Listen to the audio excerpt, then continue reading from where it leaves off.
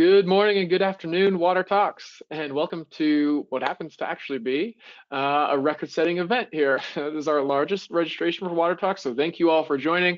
Excited to kind of see all of your questions, and thank you, Matt and Pat Moore, for joining us here.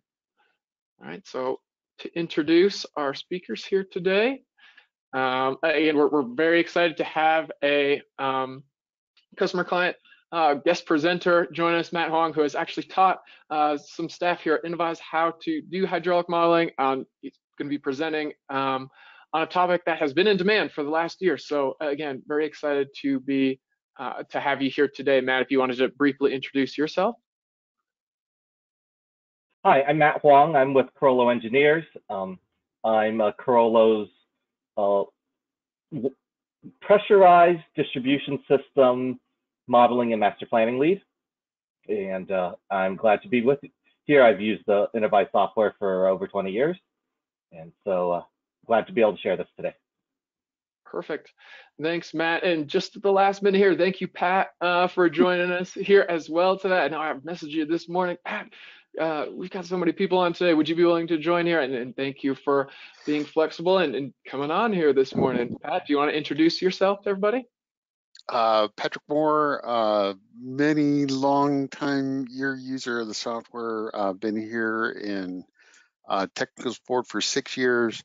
Was a engineering consultant for 15.5 years before that, and predominantly support the InfoWorks Pro and other water product software. So also did many calibrations over the years, so it's exciting to hear a lot of stuff that Matt's going to be talking about today. It's good stuff. Perfect. Thanks, Pat. As for myself, I'm a solutions engineer here at InfoWorks. I've been hosting these water talks off and on for the last year or so, focused mainly on asset management. So very happy to have both of you on and your many years of water distribution expertise to be able to share with everybody today. For those of you who might not know or might not have attended water talks before, again, the idea is we really want to hear your questions here. Matt's presentation does not take up the full hour. In fact, we're really looking to hear your questions, be able to answer those. There should be quite a few since this topic is on water modeling calibration, which can be kind of a tricky, tedious thing sometimes for utilities and consultants working on different projects. So again, super excited to have a client presenter as well. If you would like to present on Water Talks, please do reach out and let us know. As far as upcoming events, things to watch out for, we'll be taking next week off, 4th of July holiday here. Everyone just getting back to work on Tuesday, so no Water Talks next week. The following week, July 13th, Nathan Gertz and Mel Meng from InfoWorks will be presenting on kind of a collection system live modeling implementation that they'll be presenting later at the Ohio 1 Water Conference, a little preview of that. And then as far as the rest of the month of July is concerned, we have a lot of things going on in terms of our new cloud platform. Some of you may have heard of Info360. So on July 14th, Smart Water Magazine will be hosting us as we talk about Info360 and kind of the cloud implementation at Scottsdale. Then on July 20th, AWWA will be hosting us in lieu of kind of our normal water talks that we would have on that Tuesday. And again, we'll be talking about Info360 and just kind of digital transformation in the water sector with Amazon Web Services. And then on July 27th, we'll be introducing kind of a new module to Info360 that we're very excited about, brand new module to really focus in on asset management, specifically on the sewer side there. So a lot of Info360 things, but for today, again, very focused on water distribution, specifically calibration. So before I turn it over to Matt, he had a couple of poll questions he wanted to throw out there for everybody. So I am going to attempt to launch this poll here. All right, so the first poll, what type of organization are you from? Looking through, again, a record number of folks that registered for this. We saw lots of different organizations, utility organizations, consulting, software, maybe like ourselves, just to get an idea where folks are from was the first question.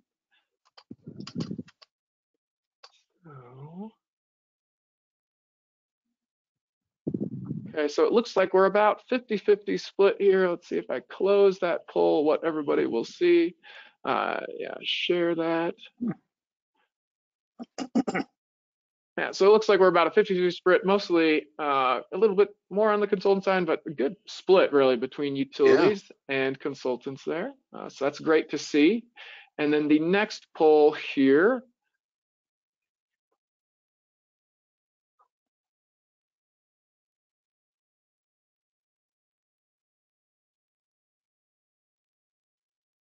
Next poll.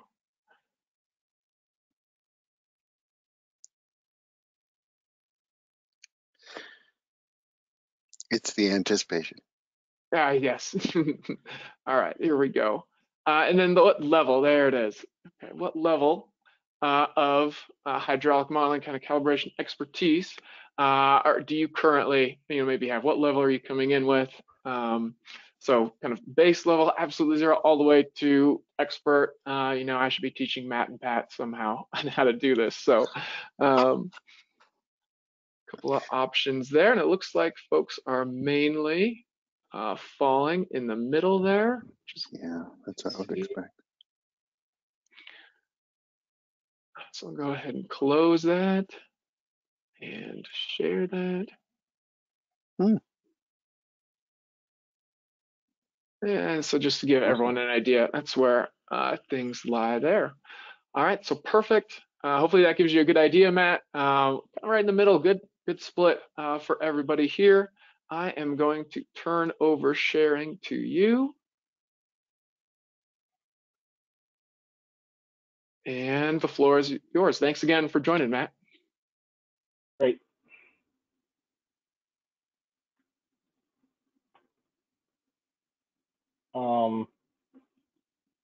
I'm trying to share, Tim, but I'm not. It's not seeming to go.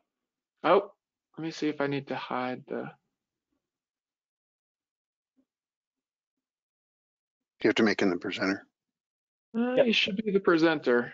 I think I'm sharing now. Thank you, everyone. Oh, I think you've got. Do you have the right screen there? Yep, I do. There we go. Perfect. There you go. Okay, Rock great. and rolling. Thank you, Pat. Thanks, Matt. Thank you, everyone. So today, our topic is calibration of water systems models.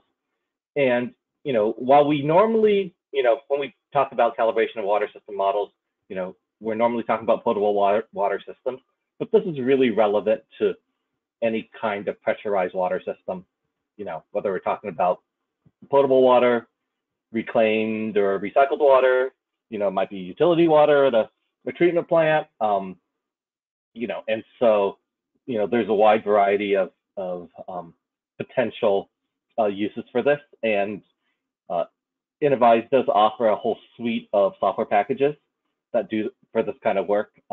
Historically, H2O was the first InfoWorks package that was out. Today, most folks are using either InfoWater or InfoWater Pro. There's a smaller group of folks that are using InfoWorks WS. But from this basic stuff that I'm talking about, calibration today would cover any of these software packages.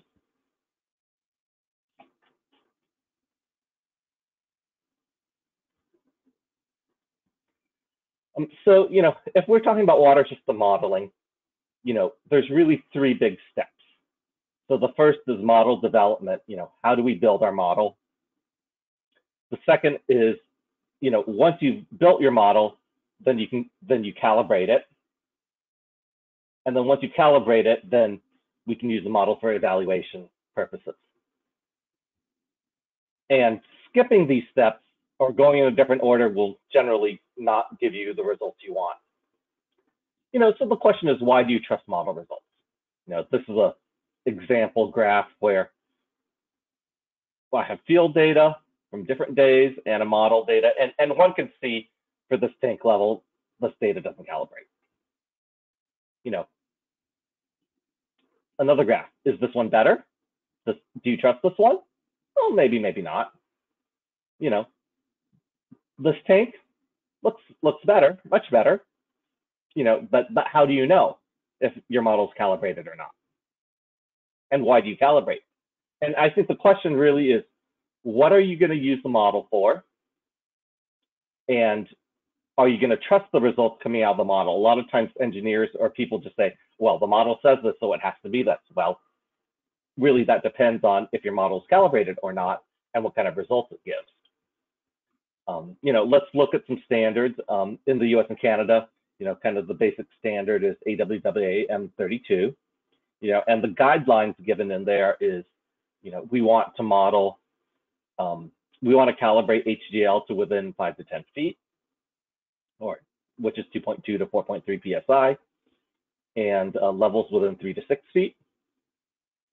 But with the higher end of the range for planning, and the lower end of the range if you're going to use it for design, and I'd argue if you're going to want to use the model for operational purposes, you need to have even better calibration. Another comparison is some UK guidelines. They talk about flows within 5% for 16-inch and greater pipelines, and within 10% for smaller pipelines. And then M32 refers to pressures within 1.6 feet or 5% for 85% of the tests, with a larger band allowed for the remaining 15%. And so these are standards that are out there that could be referred to. Now when we calibrate, we usually look at kind of 3 different conditions, and so the kind of the most basic model calibration condition would be kind of a steady state model under typical demands. Once you've calibrated for that, then we'd look at steady state under some kind of higher demands like fire flow,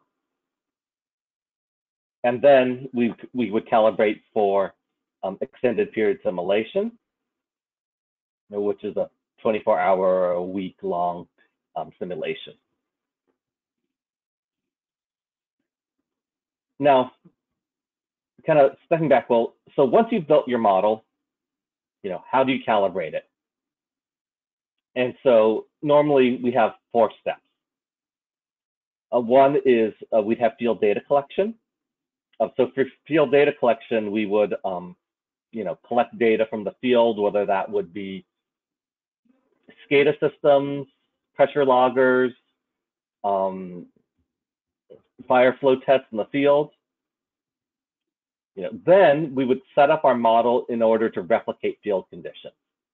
So we want to match boundary conditions. Are the pumps feeding the area on, or are they off?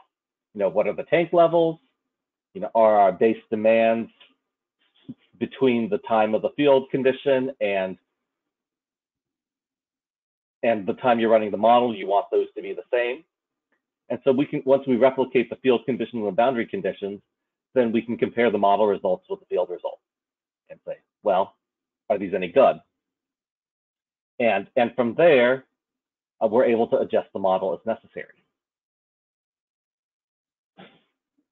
So when you're out collecting data in the field, there'd be fire hydrant tests. That's often done, at least in cooler climates where there are less concerns of water scarcity. Pressure loggers can be installed out in the field on hydrants or in other places in the system. Often SCADA data is collected from people's SCADA system. In the old days, at least when I started, there were still manual charts, and I do know some agencies that still have these manual charts where they have to be read by hand that can give data of what's going on in the system. And so generally, we're looking at pressures, flows, tank levels are kind of the 3 major points that we're using for field data collection, but also the boundary conditions, so what pumps are on, or if there's information about control valve settings. So, this next set of slides in my presentation, I'm going to ask well, what do you need to adjust to calibrate, right? So we talked about starting under a steady state normal low flow condition, and so this is kind of boundary conditions. How about your tank water levels? Are your tank water levels correct? Have we set the correct initial levels? Another place we might be adjusting, especially early on, would be elevations. At our junctions and in our facilities, there's somewhat of a debate sometimes on, do we model our elevations at ground level or at center line of pipe? But, I think most folks will model at ground level. But, often our data that we have is not that good. I mean, we have all sorts of topo data that's available now to set model elevations, but, there's some, so the question is, well, are those elevations good? Especially when you have a pump station, say that's way down deep in the ground, and there's a pressure logger down at that height of that pump that could adjust your calibration of the pressure of that location. So sometimes, we do need to adjust elevations so they match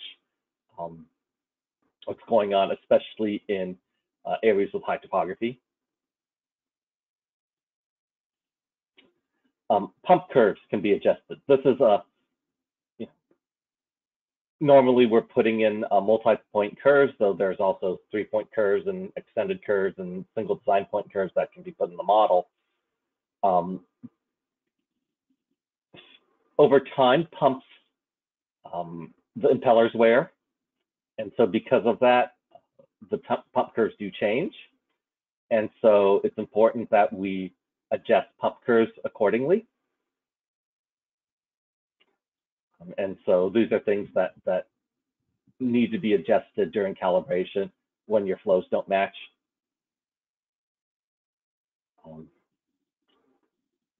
Another thing that we miss a lot are pressure zone boundaries. This would be an example of a location where the system with 2 colors has a pressure zone boundary, and do we have a pressure zone boundary in the right place, which means you need a closed pipe or a closed valve to represent that zone boundary. A lot of times, I've seen in models where the model got built, but the pressure zone boundary didn't get closed. So we're getting a lot of flow from one zone to the other, which was not reflective in the field. And so therefore, these are things that need to be adjusted during calibration. And then valve set points. The pressure reducing valves, PRVs, are very common in water systems. So the question is, are those valves set, those set points set correctly? And but it's not just pressure reducing valves, but there's sustaining valves. InfoWorks has, I don't know, 6, 7, 8 different types of valves that could be modeled. Are those valves modeled correctly, and those and the set point set right?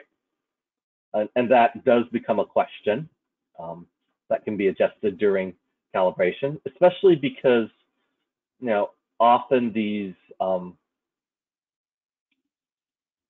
valves, when they're set, they're actually quite hard to set at a particular set point unless there's some kind of electronic connection to SCADA, which is not that common for a lot of agencies.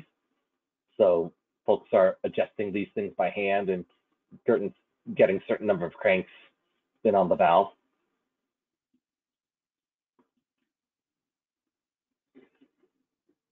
Under steady state periods of high head loss, so now this is an example of a high demand condition, maybe a max day or a peak hour or a fire flow case. Pipe roughness coefficients can be adjusted. Folks are using usually Hayes and Williams, sometimes Manning's equation or other equations, and do we have the right pipe roughness that reflects what's actually going on in the field. And so this is the opportunity to adjust those pipe roughnesses. Demand allocation. Again, InfoWater has a pretty extensive demand allocation tool that would help distribute demand, but especially when you have a large customer, is that customer at the right location?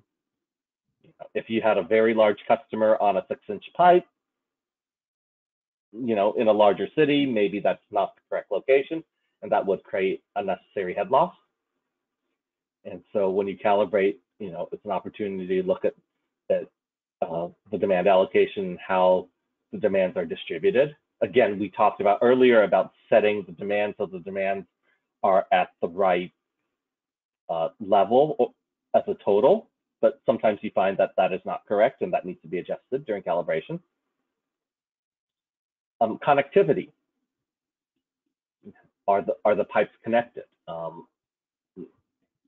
InfoWater has some connectivity tools, but I've seen this a lot of times where they may look like they're connected, or there's say a T junction, but in the model actually the pipe that goes through just goes straight through the intersection and doesn't connect, and therefore there's no connection in the model itself.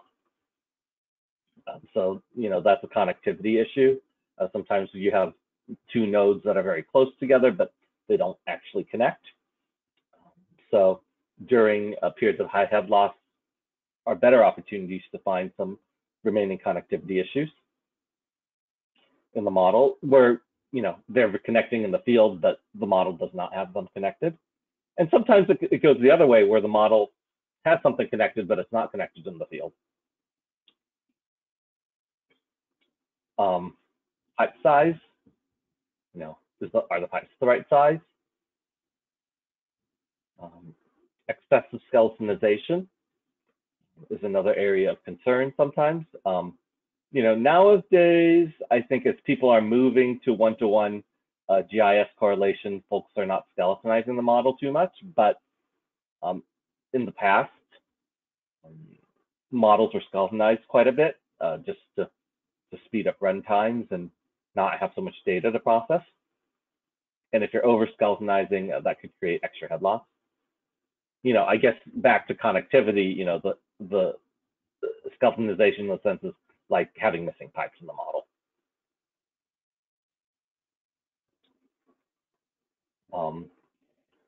Yep. Hey, Tim. Hey, couple questions I think that related particularly to that last slide when you're looking at different parameters there. We had a question, and we had quite a few come in from Casey.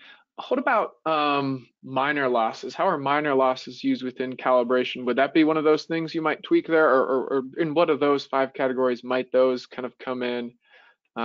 Is there kind of a parameter that helps with guess and check to get the model results to match the real world there when it again comes to minor losses? Yeah, there's kind of differing opinions across the hydraulic modeling industry. I feel like toward minor losses. I would say that minor losses are more important when you're doing a design level calibration, or you're going to use the model for design compared to using it for planning, and it plays a more major impact at your facilities. So when you have control valves and pump stations, or situations where you have a single pipeline, minor losses of a greater concern. And yes, I mean, again, this is, along with the pipe roughness, this would be a good place to adjust minor losses, especially at facilities. Pat, were you going to add something? I was going to say, a lot of times with even just a slightly conservative C factor, I think you pretty much can account for the head loss that's associated with a minor loss pretty effectively. I mean, you can calculate out, what V squared over 2G times K, that's the minor loss head loss. V is the velocity squared, 2G gravity. So that V squared over 2G, G is 32.2. So, V squared has to be, 8 before that has to be, it's 1 times K before that's even, in a fraction that gets to be greater than 1. So it has to be a lot of velocity, and most of the times you're less than 5, in your normal operation until you get to fire before it's going to be too impactful. So I think a lot of times when you're calibrating with a reasonable C factor, you're seeing numbers that are reasonable enough that a lot of times you're not, unless it's like in a PRV mat, to keep it from getting too excessive of a high flow. If you don't put a minor loss on a PRV valve, you can get a 2-inch PRV that'll give you 20,000 gallons a minute, which is like no way, but mathematically it'll do that because there's nothing to cap that high end flow. And I think you kind of hit on, again, the minor losses kind of go into that roughness a little bit here. You kind of answered Timothy's question here. Where is a good place to obtain those roughness coefficients, and how could they be adjusted? There is another question, I think, just related to this slide in particular. I referred to AWWA M32 earlier in my presentation, and there is a page in there for roughness coefficients for different types of pipe. Now, one thing I would comment on is that kind of reference in there is normally with new pipe. And so when you're looking at older pipe over time, they will need to be degraded and something lower needed, especially when you have older cast iron pipe, which can be significantly lower.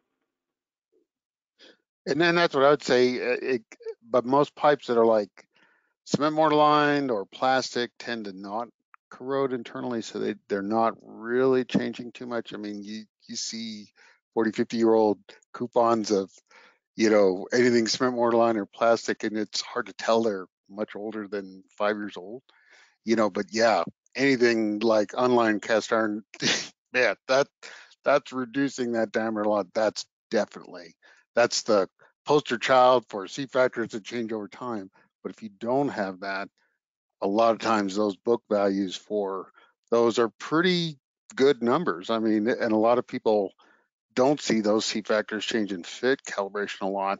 I mean, Matt, did you find the same? We used to found that a lot, that unless they were unlined cast iron, we weren't changing those much, and we're seeing that match a lot.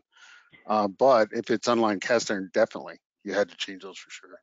Well, I would agree with you, Pat. I think the question is, sometimes these book values are on the order of 140, 150, even toward 160 sometimes. And, if you want to account for, kind of fittings and things like that in a distribution system, you may be using something on the 120, 130 range rather than the 140, 150 range to account for those type of fittings. If you're not putting minor losses at every right. isolation valve and so on, which is common for most models. Yeah, and I think that's kind of numbers we generally use that were more in the 120, 130-ish. I think on the high end you might see something 140% on bigger pipe, but yeah, most of the time it's there. It's certainly nothing less than 50 odd something that's C factor. Generally if it's much lower than that, it's usually something else going on. But we've got at least something that gives people an idea if they can contact us at support, that at least can give them an idea of things that I know I used for many years, at least was a starting point. If that's helpful to say, hey, this may give you at least some ideas of where to start. If they'd like that, I've definitely shared that with people that we can send it to. Perfect. Lots more questions, Matt, but I think that's it for that slide. Hold off. Let you keep going here. Okay, great. So, the next stage would be extended period simulation. And, often the place would be pumper valve controls. Are the controls set correctly on when the pumper valve is kicked off, on or off? Demand patterns are another thing that can be adjusted. when we're in an extended period simulation, we're typically modeling, over the whole day. So the question is, do the demand patterns reflect, are they realistic? And tank dimensions are another thing that often get adjusted during ETS calibration that you wouldn't catch during, what do I say? This is not steady state. Okay, my header is incorrect on these slides. And so, the tank dimensions are another important thing. And so once you get your model calibrated, folks are often, okay, let's get ready, let's run our model. Well, there's a few things to check. Some folks actually do another round of model verification under a different set of data to say, well, now that I've calibrated my model, how does it work under a different condition?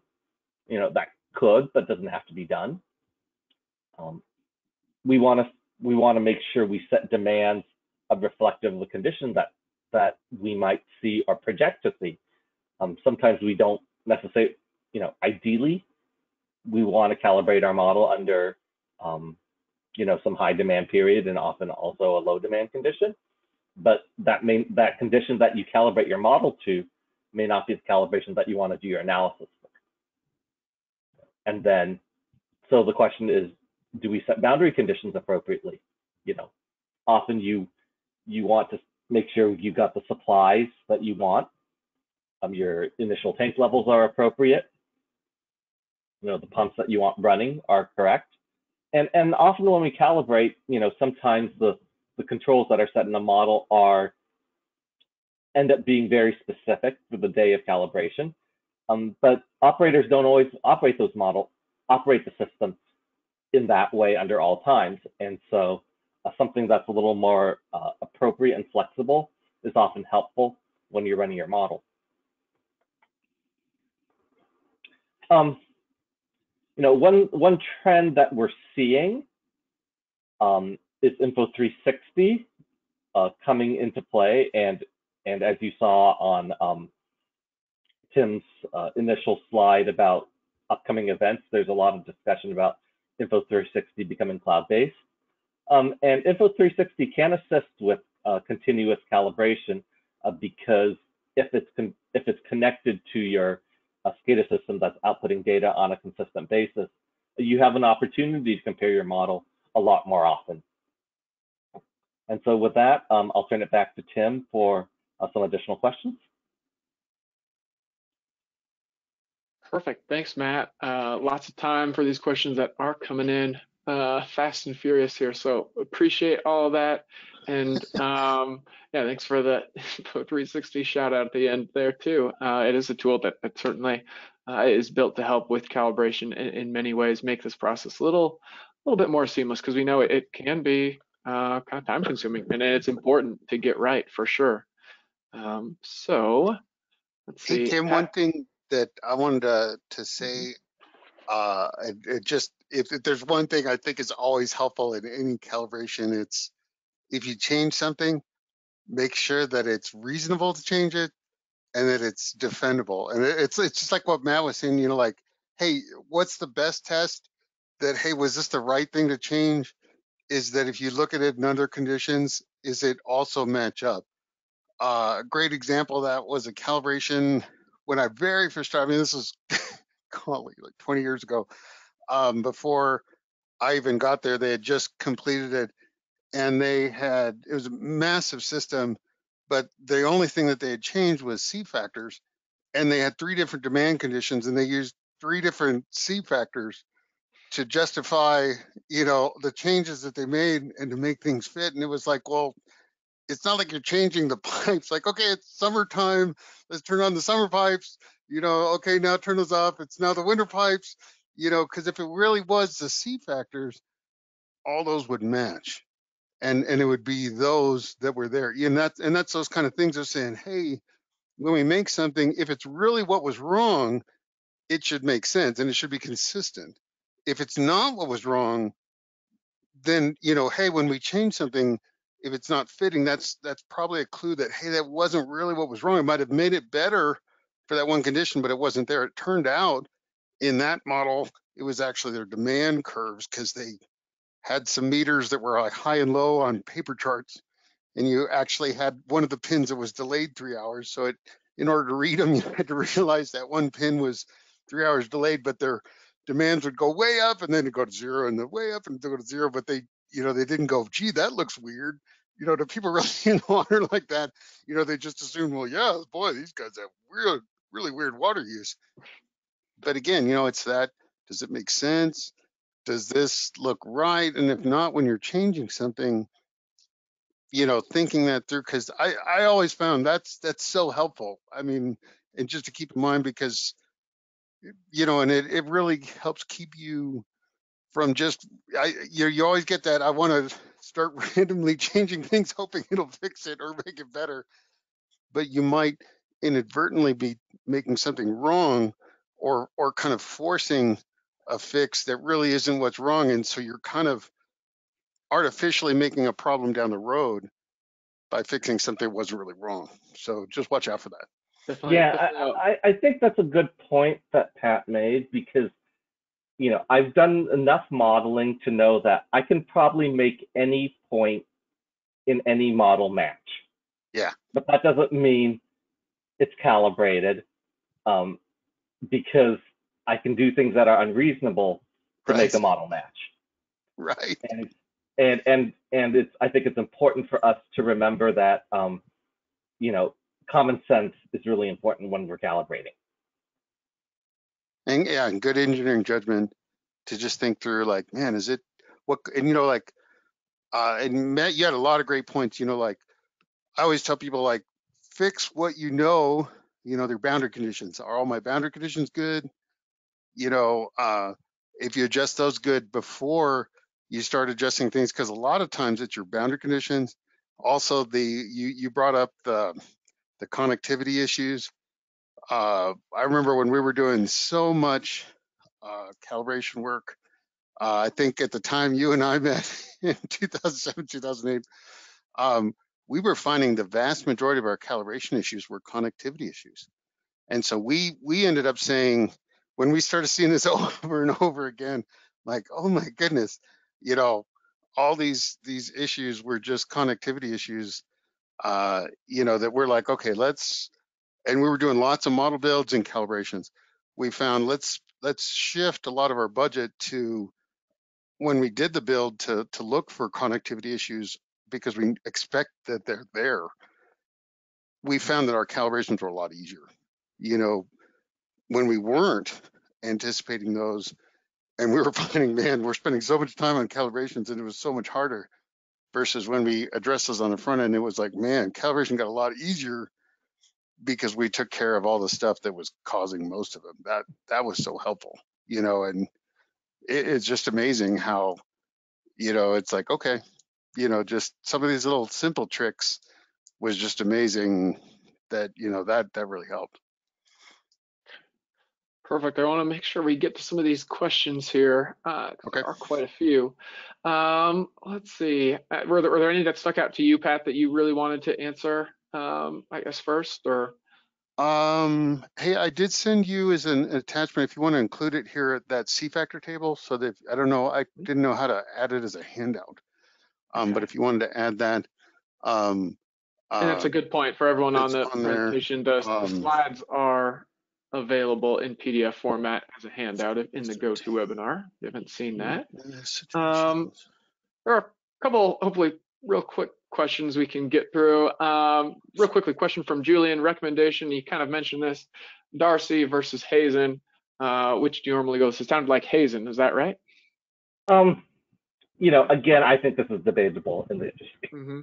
Yeah. And I've generally gone Hazen on a personal basis, but I know of lots of engineers that would argue the other way.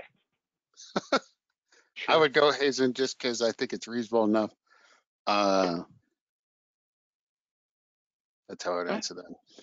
Perfect. I think the one comment I would make there is that just recognize that Hazen does have some limitations And so if you're in some extremely high velocities, hazing doesn't always apply. And Darcy Right. is actually more accurate. And I definitely agree with that.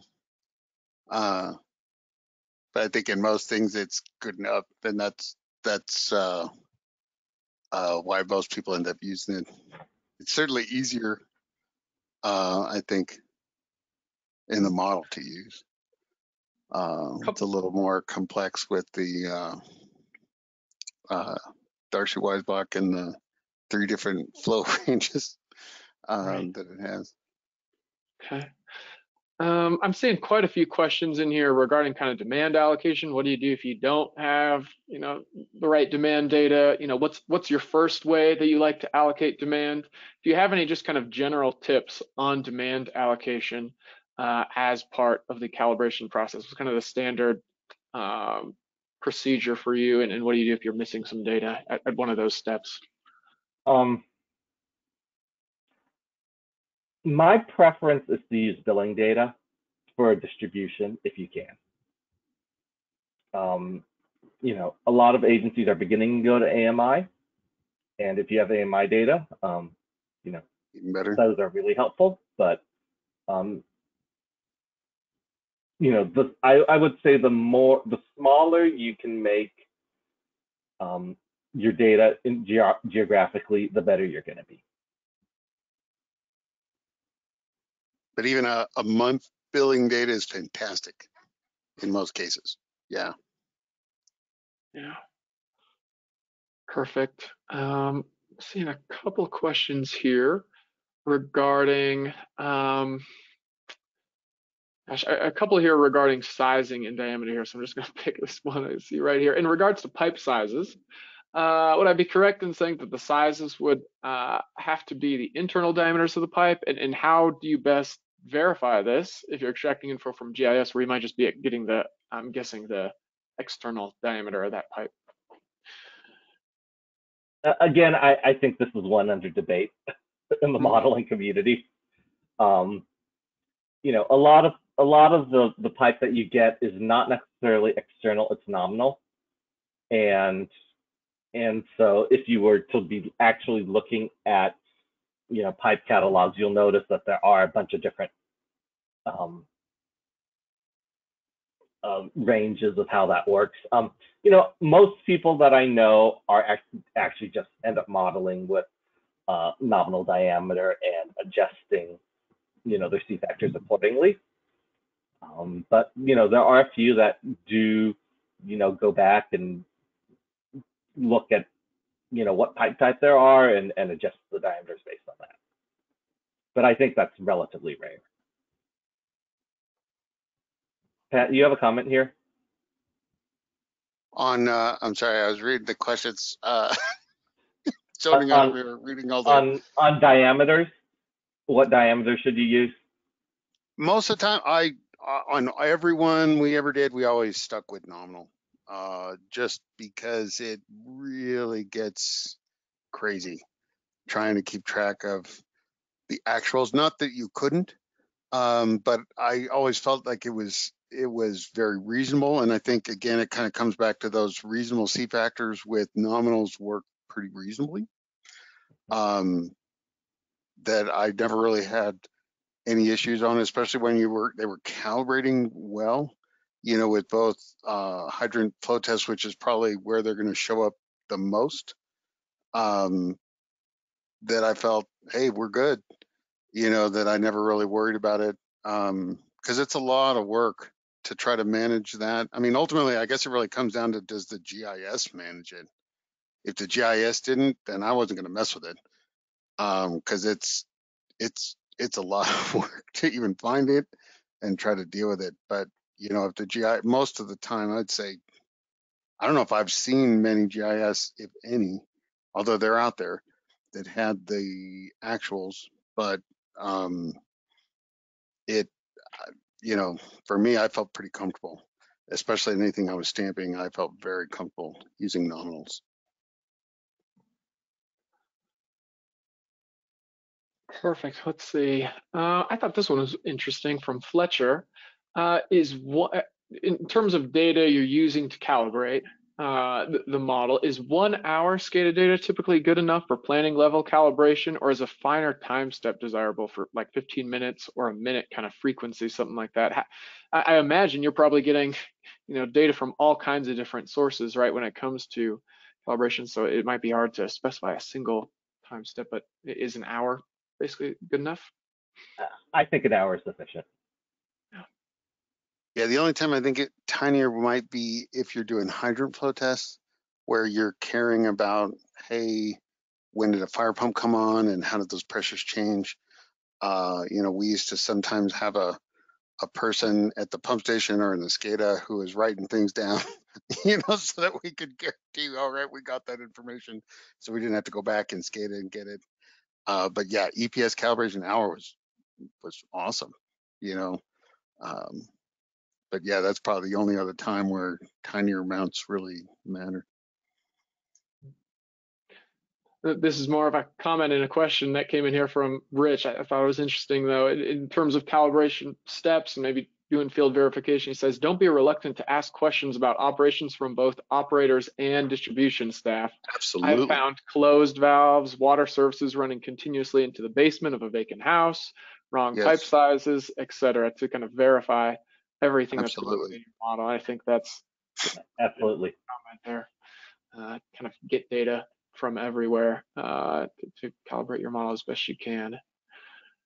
Hey, one other thing on like a hydrant flow test that I think a lot of other people don't look at is the pressure drop number.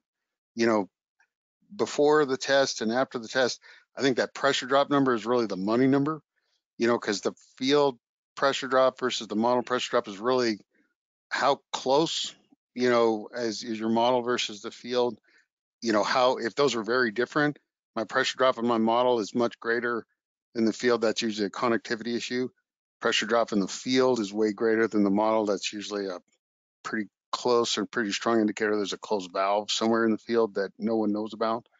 But like that kind of comparison, I think was really, really helpful, because like, hey, if my model was 5 psi high, before the fire and 5 psi low after the fire, a lot of people would say, hey, I'm within 5 psi, I'm good, stop. But that's 10 psi difference in pressure drop. That's kind of why I think it's helpful looking at that. But I don't know, Matt, did you guys ever do that or look at that? To me, that always made me feel so much more comfortable personally, but I don't know what you guys do. That's part of my standard practice to look at pressure drop. Yeah. A good kind of summary question, since we had quite a bit of discussion on C factors. This question from Russell. Any advice on lowest C factor that you would ever think of putting in a model, basically, that you would say is still within a reasonable engineering judgment there? I think the lowest C factor I ever put in the model for an unlined cast iron type was 25. And that was based on a sample that we saw a 6-inch pipe that actually only had 1 inch of opening from a sample pipe that the agency had. Mine was generally, I start to get nervous, anything 45, 50.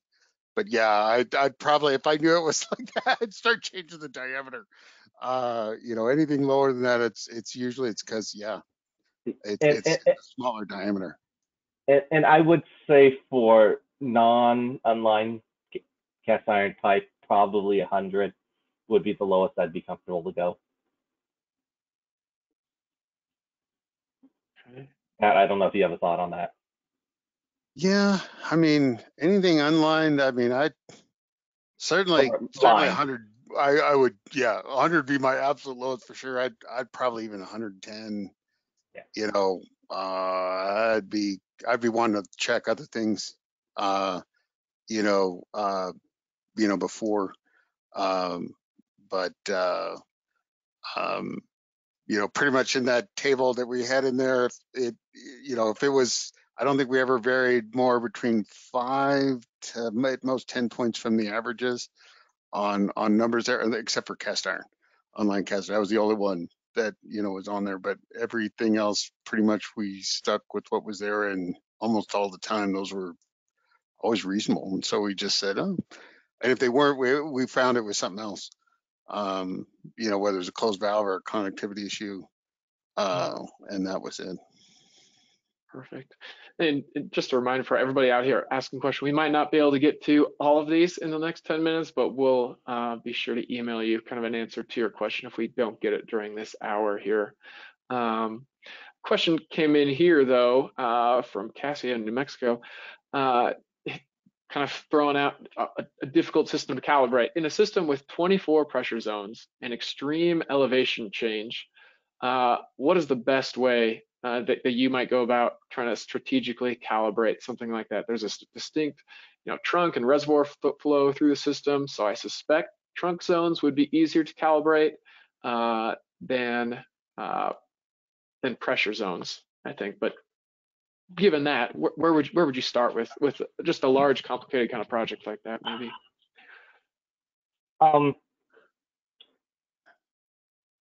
So I often start by looking at extreme pressures and extreme velocities and head losses in the model. Makes sense. So I want to say, is there something that's so out of whack that it seems unreasonable?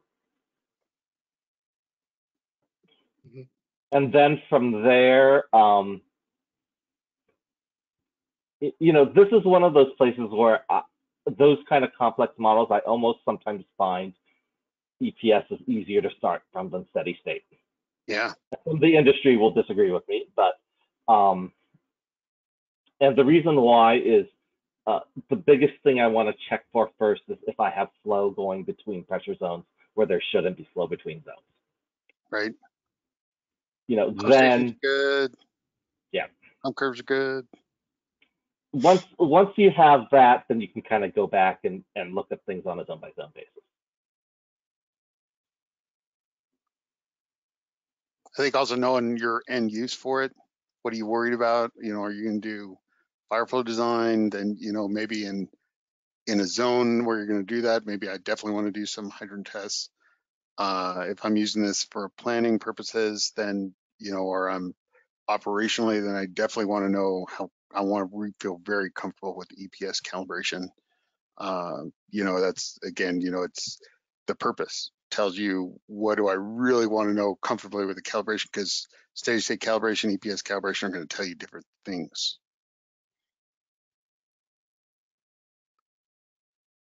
Perfect. And again, another thing I've put, again, as these questions continue to come in, another thing I've put in the chat are, one, a couple of links to some of those upcoming events, but at the bottom, the last link I put in there is to a LinkedIn group that you can join and kind of continue this conversation. There are a lot of people not necessarily asking questions in here, but have comments and suggestions for people and kind of thoughts that, you can go back and forth on with not just Matt, Pat, and myself, but the whole kind of water distribution community there. So if you wanted to join that LinkedIn, you can start to continue that conversation and post there as well.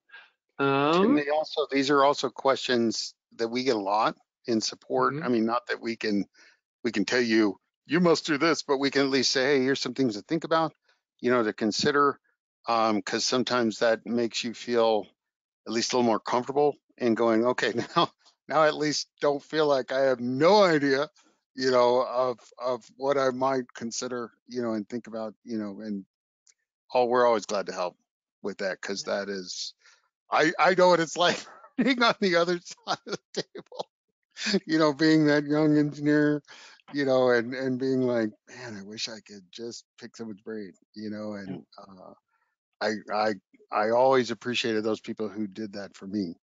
And so here at support, if your InfoCare is up to date, you can contact us for help and stuff like that all the time. We get people who ask us about questions just like this for that very reason. So the support number is right there, actually below Patrick's name on the slide that's being shown there. So you can call that anytime, get an engineer here helping answer that question. Speaking of kind of beginning questions here, here's one from Peter. Can you elaborate further on, he's saying conductivity, but I think he means Or maybe he means conductivity. I guess I read it first. I thought it was connectivity. I'm an experienced modeler, and it helped me a lot to understand what you mean by this. Did we mention conductivity earlier, or does he mean connectivity, do we think? I'm guessing connectivity. Connectivity would be Connectivity. my Yeah, guess. that's what I kind of figured too. Connectivity issues there. So how would you kind of further identify those? I know how we go about it from an Innovize side. We've got a lot of tools for addressing connectivity, but curious Matt's thoughts on that. I would point you to the tools that the Innovize has as part of their InfoWater or InfoWater Pro platform that looks for connectivity issues in the GIS. Yeah, I'd say nodes in close proximity, pipes of candidates, and I would also add to that diameter discrepancies greater than 12 inches should definitely be examined. Only, especially the large to small, not so much concerned about small to large, but you know, like a 36, 6, 36, that's going to cause some head loss. That's going to be a concern.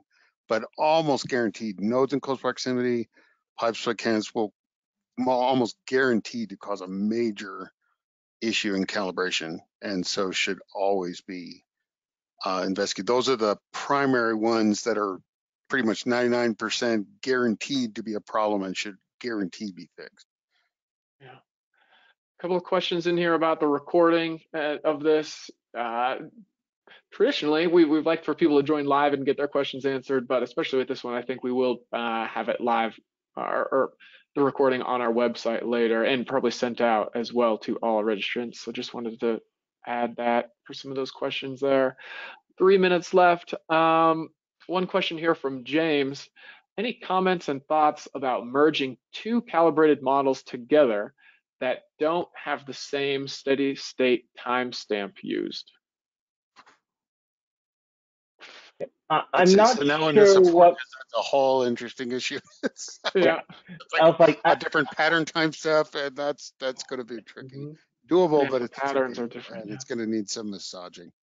That, I'm not sure what was meant by steady state time step, but you know, there are a lot of challenges that you'll have with that, and yeah, I'd and say and due to the amount of time, I would say contact Patrick at yeah. the support desk. Yeah, because that's probably gonna. I mean, I'm sure there's a way to do it. It's gonna take a little bit of effort probably to fix it, but it's doable. Yeah. Okay. Hopefully there's maybe there's a quick one here from Andrew. How many fire flow tests do you recommend per zone or per miles of pipe? Good Which question. data would you feel comfortable with? What do you say, Matt, on that one? I know it's hard because it's expensive and it takes a lot of time. Every test you do means you got to add it to your budget for calibrating too.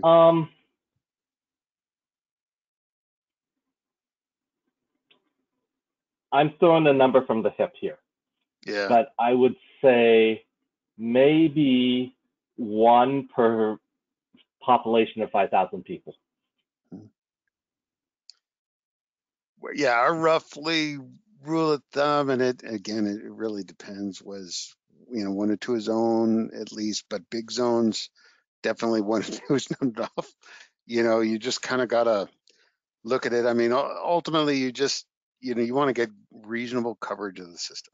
That's really kind of that guidance. I mean, if it's a tiny zone, 1 per zone is pretty good. Ultimately, you kind of want to get the edges. You want to, because that's going to push it, and any connectivity issues in between are going to really become obvious. That's kind of, to me, why those edges are kind of more useful, because I'm looking for those connectivity issues, and if I don't have any problems there, I'm probably okay in between. And that's kind of why I'm, when I was setting those out, kind of why I liked looking at a map and seeing a nice distribution of where the tests were throughout the system, but definitely trying to get some on the edges. That usually made me feel comfortable to being all right. We're generally going to be pretty good. All right, perfect. Looks like we're out of time here as we just hit 11 o'clock. But again, thank you all for joining. Thank you, Matt and Yeah, Pat, for thanks, coming Matt. on here. Good stuff. For anyone again that's looking for the recording, we'll probably have that sent out to all registrants here. And then if you're looking for then the slides used today or that PDF of C factors, those are both in the handouts of GoToWebinar here. So we'll hang out for maybe a couple minutes if folks haven't downloaded those yet. But again, thank you all, and look forward to seeing you in 2 weeks for our next Water Talks. Yeah, thanks, Matt. It's great. Appreciate your time and putting this together.